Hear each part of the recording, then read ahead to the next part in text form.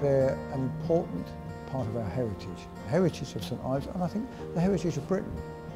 It's probably one of the few art colonies where all the studios are still here intact, that have been used by artists over perhaps a century and a half now.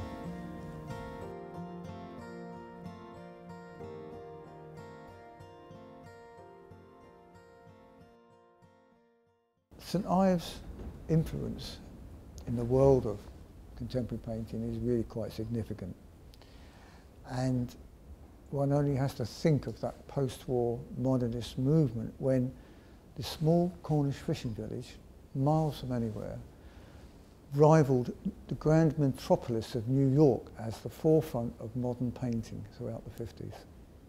This studio is part of a complex of studios, about 15 of which have been here since the Victorian era, and over the years have been occupied by many celebrated artists.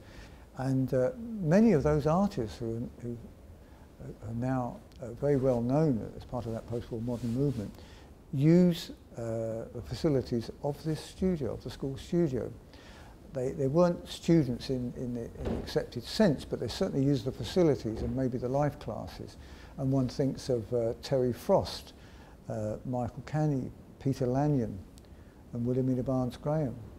And in more recent years, Sandra Blow, John Emanuel, Tony and Jane O'Malley. The list of distinguished artists who have used this studio and others in the complex is a very long list indeed.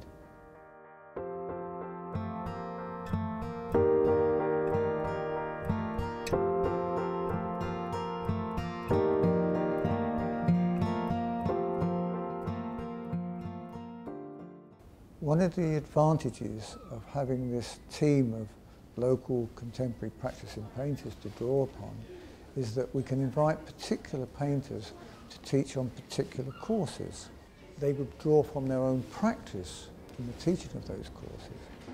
The course we have running today, which is part of a contemporary landscape course, has Liz Luckwell and Marion Taylor teaching on it. And there are other courses where we draw on other members of the team. Being taught by practicing painters in the middle of an historical set of studios and a long-standing artistic community, and having this particular environment, all of these factors, I think, make coming here quite a unique experience and will influence their work considerably.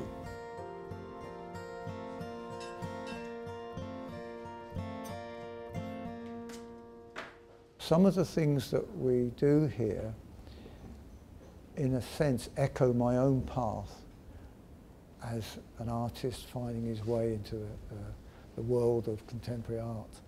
So, and I feel that, if we're able to pass on what I've learned to others, and the same would apply to the other teachers who are here, then we've got a very special place. And I am as enthusiastic now, 30 years later, as I was when I picked up the reins of the school in 1977. The future of the school is very much bound up with the future of the Porthmeor Studios. And I would like to think that we could remain the same size, a small school offering very high quality courses for small groups of people.